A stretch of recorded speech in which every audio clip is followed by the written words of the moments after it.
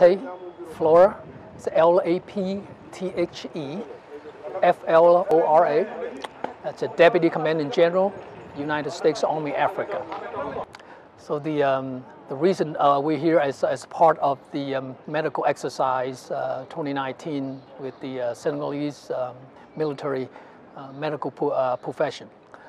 Part of what we're doing here is really work together to share best practices. Definitely we have some method, a unique way of doing things, but at the same time they also have the unique way of doing things in a very austere environment. So definitely something that we can learn from them. So, well, I think it will definitely benefit our partner here because they can learn some of the new techniques, if you will, that our surgeons and nurses and doctors use back in the States, right? And at the same time, you know, we learn a whole lot from them as well. Some of the environment here definitely not what we used to back at home. So how do they able to do all this, what they do here in such a very rough environment? So something that we can learn from them. But I think they definitely can learn a great deal from us, different procedures and different methods. And so far, who that I talked to, they seem like been very very positive and very grateful for the opportunity. And as you're aware of the lines of effort, I'm going to ask you what lines of effort is the medical readiness exercise focused on for U.S. Army? I think it's focused on all line of effort number one, which is really is to enhance our not only the networking partnership, and the line of effort number two is building our partner capacities. We definitely want to, we have been coming back here every year, and we will hopefully to continue to coming back every year to really build up their, not only build up their capacity, I mean the capability, but also help build up their capacity as well, so they can really do a lot of this on their own, which is they already have. Maintaining from our military personnel, not only when you come here, you have to do a deploy and redeploy. That themselves is building readiness. And when you go into an environment like this, you're able to observe and see cases that you normally probably do not see back home. So you're learning, as our medical professional come in here, they learn many of the procedures and cases that probably we have not seen for decades. You know, so they are learning new. I would say a procedure, not only the procedure, but illnesses and things like that. So definitely, and at the same time, they also have the opportunity to actually hands-on operate and work on the patient here. So that they're not just here to talk about what they're doing, they're actually hands-on experience.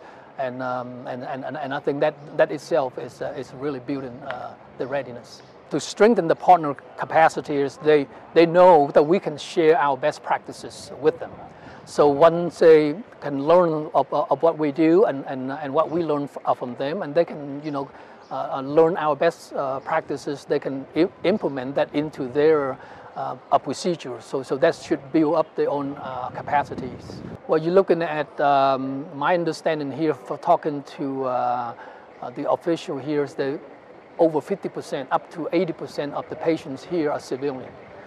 So when you have our soldiers, our surgeons, and our nurses have the opportunity to interact, not only work side by side with their counterpart here in Senegal, but also have the opportunity to really interact with the local populations.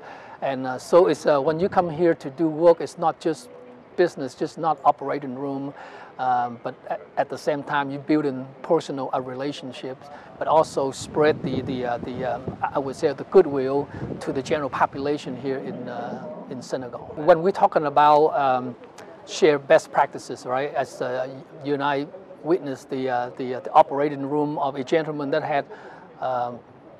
You can call that a brain tumor or a tumor that is the size of a tennis ball or around his neck, and to see two different surgeons discuss the procedure, how best to remove that I would say the tumor, is that right there, the dialogue between back and forth between the two surgeons, that itself is sharing best practices as they discuss the method, they discuss the strategy, how to go about remove this tumor without damage his nerves and things like that. So you actually see the real exchange of knowledge and benefit each other just right there in the operating room. And they're going to be doing that for the next 2 weeks. So so there's a tremendous amount of opportunity to be readiness. So it's all right there. You know, you talk about knowledge exchange and best practices.